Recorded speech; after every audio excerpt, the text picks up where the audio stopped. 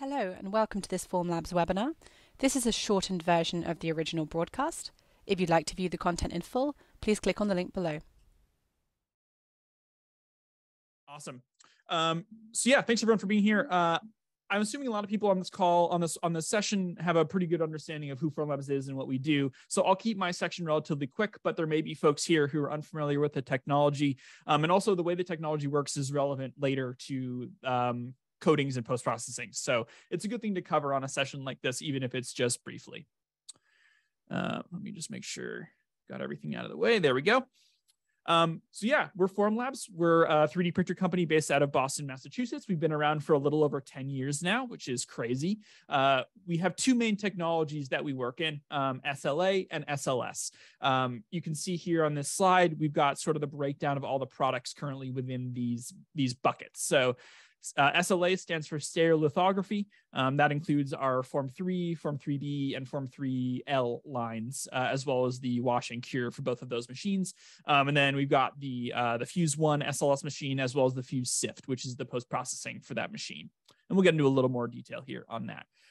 So on the Form 3 and the 3L, the technology used between them is exactly the same. They use a technology called low-force stereolithography. So on previous Formlabs printers, you would get a, here, I'll go on to the next slide here so we can see an example. You'd have, this is actually a diagram from our old machine where you'd have lasers shooting up from below into the bottom of a tank with a build platform nestled down in it. The laser shoots up from below, cures a thin layer of resin between the bottom of the tank and the build platform. And then the entire tray holding the resin and yeah, would shift sideways to break the part free from the bottom of the tank, and it could go up and do another layer. We found that this introduced an enormous amount of stress force into the part during the printing process, which increases the odds of a print failure, reduces detail, all kinds of negative effects. So with the Form 3 Plus, with low force stereolithography, the idea is that the bottom of the tank is now flexible, and there's a small roller on the laser unit, and that roller essentially peels as it's moving across the build volume. This keeps the peel forces much more spread out during the printing process rather than yanking on the part at the end of each layer. That allows us to produce way more detailed and consistent parts. The SLA product workflow is pretty simple. You have to produce a 3D file. Our software can take any OBJ or STL, and it turns into what's called a .form file. We're using our proprietary preform software, which if anyone on this call doesn't currently have, you're more than welcome to download it. It's totally free. You don't need to own a Formlabs product to check it out. So yeah, produce the file, prepare the model in preform. That means orienting it, supporting it, all that sort of stuff, which the software does automatically. That being said, if at a certain point you're comfortable enough to determine those things on your own, we encourage that as well. We always recommend starting with the kind of automatic recommendations. From there, you print your model using the printer. And then our main focus of today is post-processing, not washing, but the stuff that comes after washing. So coatings, paintings, things like that comes at the very end. So that's SLA. Moving on now to SLS, we've got selective laser sintering, which uses quite a similar technology, but instead of solidifying a liquid resin into a solid plastic using a laser, this solidifies a powdered nylon into a solid plastic using a laser. So as you can see, unlike the SLA, this laser comes down from above and hits a thinly distributed layer of powder on each layer of the print. You can see here on the right side of this slide is every fuse has a camera in it that's pointed at the build layer, so you can see the laser working and doing each layer. So this is what you're seeing here is a cross section of one layer being done in the fuse, which is really cool. So yeah, this is the fuse. You can see the sort of hopper looking thing at the bottom there is where the print is kept. It builds from the top and lowers down as you go. Just some quick kind of bullet points about the fuse because it's still kind of new and it will be our predominant focus today. It's a really strong output system. You can recycle a lot of the material from each print, up to 70% between prints. Because any part of the print that isn't being lasered is still just powder, the parts are all self-supporting. So you can print outrageously complicated parts without needing any support material whatsoever, because anything that's not being lasered is just being supported by the powder around it, which is really cool. The part quality is really, really high. It's an amazing finish. I'm actually holding a little chainmail piece now because I like to fiddle with something in my hands while I'm talking. But yeah, you can see it's a really cool, flexible chainmail, and this is all printed in one go, which is really neat. And then lastly, we have the fuse sift. This is the post-processing solution for the fuse. So this is a negative pressure chamber where you have a vacuum hooked up to it. And it's constantly pulling the powder back into itself. So you can clean your parts a bit like an excavation dig after each print, and then recycle a high proportion of the powder for your next print. Quick overview of our materials. We've got nylon 12, nylon 11, and then I don't have slides for these, but we have nylon glass infused and nylon carbon fiber infused. If you want any more information on these materials, I encourage you to just visit our website and check it out. There's a ton of good information about those materials there if you're unfamiliar or want to learn more. And with that, that's my overview. So I will now pass it over to Tim. Tim, take it away. Dan, thank you very much. Everybody, thank you for being here today. I am Tim O'Malley. I am the Industrial Account Manager for Cerakote Ceramic Coatings, and today we're going to talk a little bit about Cerakoting Formlabs 3D printed parts. So yeah, let's get started. So NIC Industries is our parent company. We have three main divisions, Cerakote being one.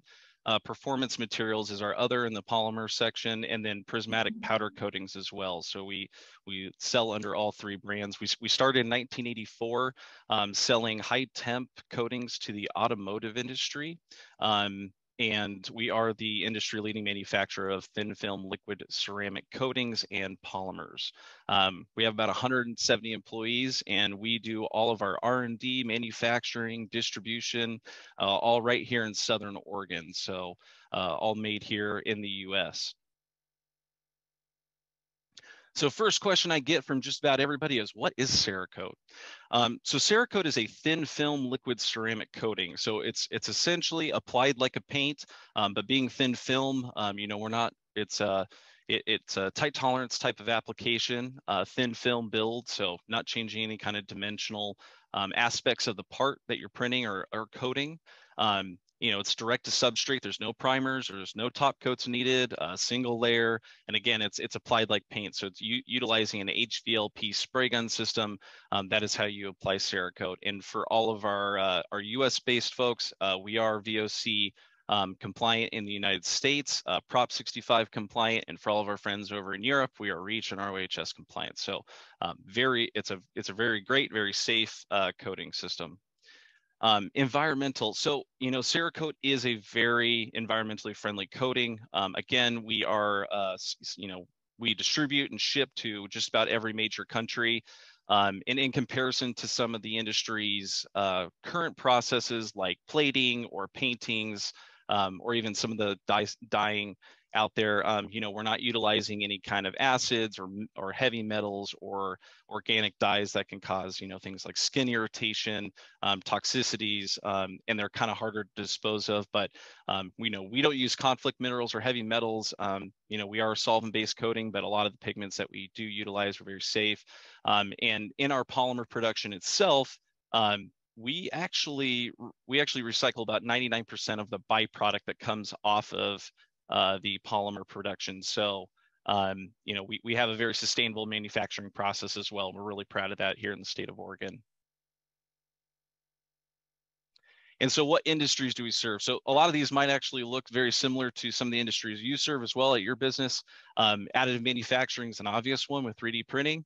Aerospace, automotive, defense, consumer electronics, oil and gas customers, renewable energy customers as well, general industrial and medical devices. So our coatings can be applied to a very wide variety of materials, a very wide variety of applications. So, you know, the rule of thumb is that what we typically say is that, you know, it's just, it's not necessarily coating, but just your imagination. So, you know, whatever you can think of putting Cerakote on, you can pretty much apply it to. And so we'll just kind of cover the Cerakote product line. We're going to cover four main coating series today. If you just hit, there you go. Yeah, so we're going to cover H series, our Elite series, C series, and MC series, and I'll kind of break that down. But these are the 4 primary series that we see on 3D printed parts. So, and we'll start with H series. So this is our flagship series of coatings. This has the most colors that we offer as far as color variety goes and finishes. It is by far the most popular for SLS and SLA customers. So somebody who's looking for, that additional durability, the chemical resistance, really that end use part type of finish, trying to get it from that 3D printed state where it's post process. You might have removed supports or you've depowdered it with your sift. And trying to really bring it to a completely finished part where you want something that is either bright and vibrant or metallic. H series is perfect for that. So like I said, a majority of our Fuse and Form 3 customers are utilizing H series for their applications. So Elite series is really tailored for the industrial end use parts. So something that's going to see a little bit more wear and tear, a little bit more harsher environments, so to speak. So, something in industrial processing, end arm tooling, something that's going to just see, higher chemical environments where they might be exposed to like strong acids or more intense solvents or fuels. Elite series is perfect for that. And this is by far our most robust coating that we manufacture for metal and polymers. So getting into C series, this is a really unique one for SLA users as well. C series is excellent for that long-term outdoor use because it is a completely 100% UV stable coating system. So somebody using, any kind of SLA resin, this is the coating you would want to use if you're going to have a part that's going to live outside. This is also a part of our high temperature line. So somebody who's looking to deflect radiant heat, somebody who's trying to get their material to be a little bit more stable at higher temperatures. The C series is an excellent coating system for these types of materials. And again, for those using SLA, not the fuse parts, but SLA for the photopolymers, C series is the best way to go.